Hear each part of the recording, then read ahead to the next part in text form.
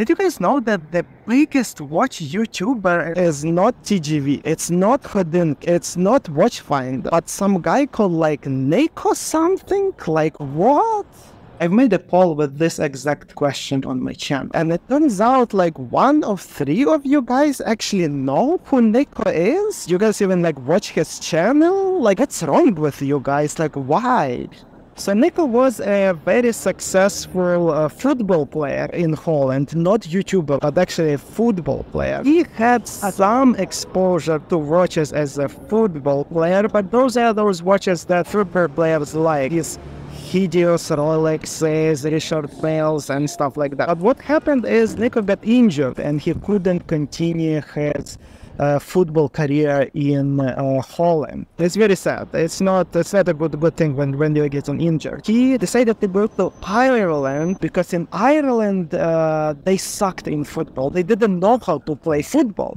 He thought maybe after the injury he would be able to actually do okay in Ireland. He was still playing like pretty like reasonable on the Ireland level, and he actually did okay after the injury. He was able to make money as a football player. Unfortunately, Nico got injured again and it put an end to his career. So what does Nico do? So Nico decides to go into the watch business and he creates dealership called Pride and Pinion or something. But remember Pride. The idea of Pride will keep coming back in the story again and again. Instead of going back home like a normal person would, Nico decided to stay in Ireland without any job and do this like stupid watch business. Nico's dad told him, before he was actually going to Ireland to play football, that he's gonna fail very quickly and gonna come back home. So Nico was too proud to go back home, so he decided to do this like watch thing. The business had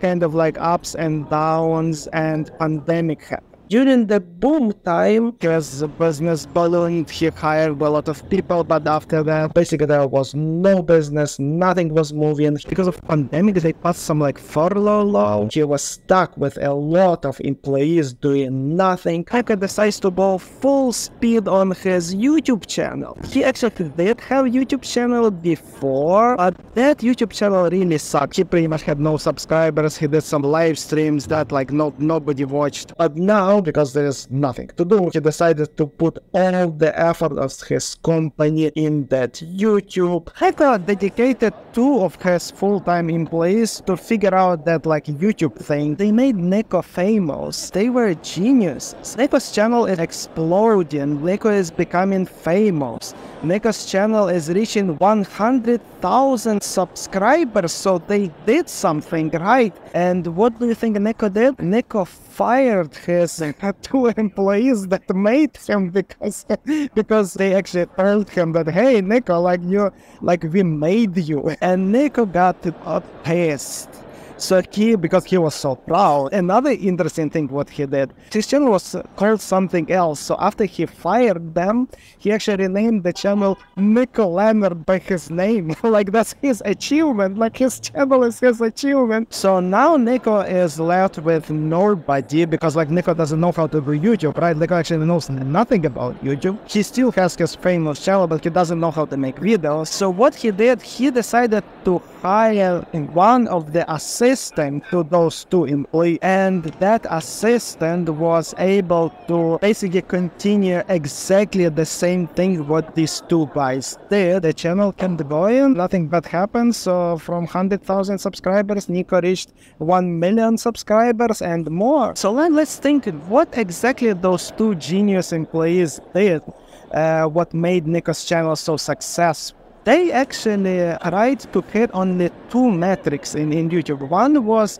click-through ratio. If you look at all these thumbnails of Nico Leonard, you can see that all of them are scandalous, all of them are like clickbaity. A lot of the times that what thumbnail does is not actually what video is. So one is click-through ratio, another one is retention. So they wanted people to keep watching his videos until the end, and that's why when you watch Nico Leonard's videos, or like if you watch this video, you your head is probably starts hurting because like everything's changing, everything's flashing, there are all these like changes. So you end up clicking on the video and you end up actually be tricked to watch until the end. But Nico's videos are kind of like empty calories. Like you watch the whole video and like there is nothing, you learn nothing. Why did you watch it? If you guys want to learn something about watches, check out my channel. I have much better videos that you will actually learn something. Guys, just do not subscribe. If you watch Nico, you will not like the watches my channel is about.